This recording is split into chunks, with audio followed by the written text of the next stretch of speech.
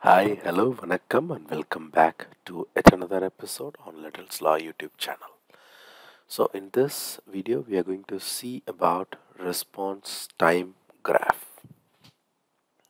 So, what is a response time graph and why is it used?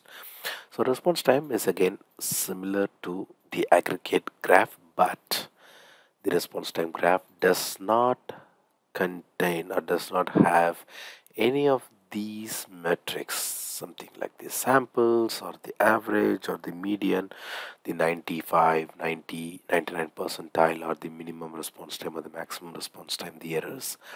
So what does the response time graph have, or it consists of? And why do we need to use response time graph when we already have aggregate graph? So this response time graph is a graphical representation again of the response times of a load test over time. So this displays the response time of the individual request or group of requests in the form of a graph with the x-axis representing the elapsed time of the test. So here we can see the elapsed time of the test, and on the y-axis which represents the response time in milliseconds. So this is what it contains of. So just two metrics. So in the x-axis it contains the elapsed time of the test, and in the y-axis it contains the response times in milliseconds. And to create a response time graph, so we'll have to right click on the thread group, go to add listeners and choose the response time graph. So once we add this response time graph to the thread group, this listener will start collecting the data from all the samplers in our test and generate a graph that shows the response time of each and every request. So now what we will do is we will run another test and we will see how does the data is getting collected. And before that, this is me, Vasan Shanmugam. I welcome you all to Little Sly YouTube channel. Please do subscribe to our channel if you have not subscribed yet. So let's now see the response time graph and how does it work and the difference between aggregate graph and response time graph. So before that, let's start executing the test and we will go to the display graph. And before that, let's see some of the graph settings. So here we have an interval of 100 milliseconds to collect the data, or even we can increase it to any number of data, but it's quite simple or quite easy to at least have a 500 milliseconds to collect the data.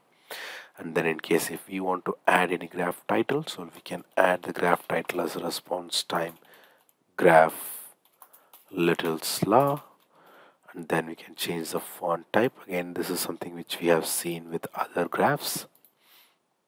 So even for the line settings we can even change, and even we can have the line settings here. And again the graph size, so this is one thing which we have already discussed in the aggregate graph. So let's now click on the display graph and see how does it work. So here we can see that the response times are getting displayed here with the graphs, which means the response times are in the y-axis here and the elapsed time is displayed here. And here we can see the heading which we have saved here.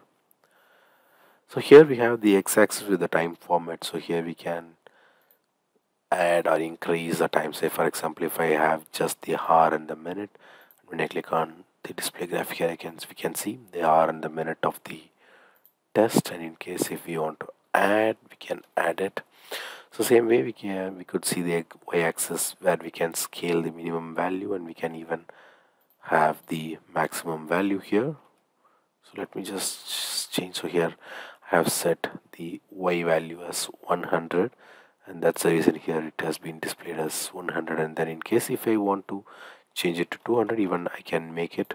So here we can see the value is changed to 200. So in case if we set this value as the SLA, even we can use it to display it. So in case the increment scale, we can just have it as 50.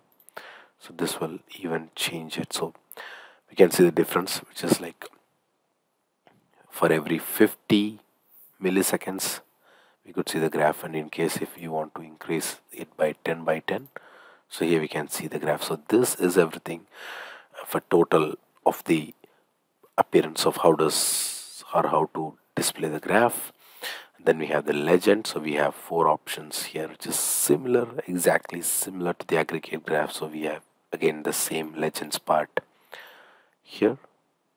So everything displaying, or like whatever the settings is, again similar to what we have in the aggregate graph. But the only difference between the aggregate graph and the response time graph is in the aggregate graph we can see the response times, or any metric that we select here is displayed as a bar chart. So everything comes in a bar format, but in the response time graph it comes in a line chart. So that is the difference, the basic difference.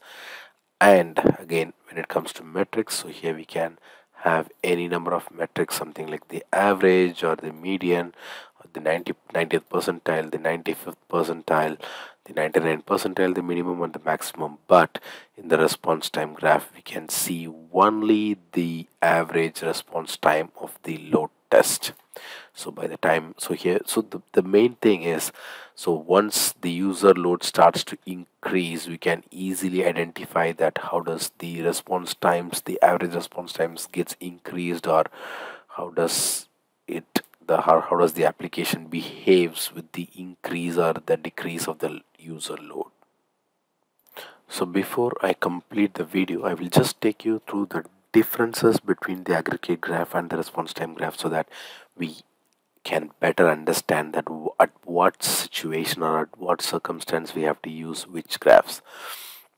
So in Apache JMeter, this aggregate graph which we have is a graphical representation of statistical data that collects during the load test, while a response time graph is again it's similar, it's the graphical representation of the response time of a load test over time. So again, I'm just mentioning it here. So the first one, the aggregate graph, is collecting all the statistical data, but the response time graph is just collecting the response time. So again, these both types of graphs are useful for understanding the performance of an application under load, but they display different types of data and can be used to answer different types of questions. So when taking to the next step, so this aggregate graph which we have here displays the summary of the performance of the test, showing the average, median, minimum and maximum values of a particular metric, for example the response times and the throughput, over the course of the test. And it is useful for understanding the overall performance of the test and identifying patterns or trends in the data. But on the other hand, the response time graph displays the response time of individual requests or groups over time, and it is useful for understanding how the response time of the application changes as the test progresses, and can help you identify specific points in time when the response time was particularly high or low. So overall, in general, the aggregate graph is useful for understanding the overall performance of the test and identifying patterns or trends in the data, while the response time graph is useful for understanding how the response time of the application changes over the course of the test. So overall, the both types of the graphs can be useful for understanding the performance of an application under load and identifying problems or bottlenecks in the test.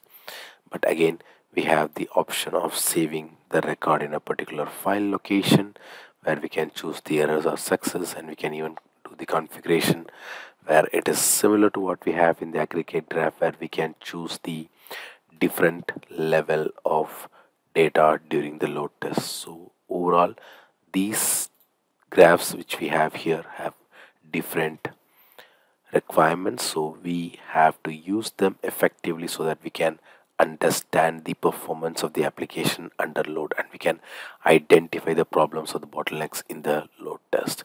So with that, I come to an end. I believe this video would have been very useful to you. So until we meet you in another interesting video, it's bye bye from Asan Shanmugam and Little Slaw.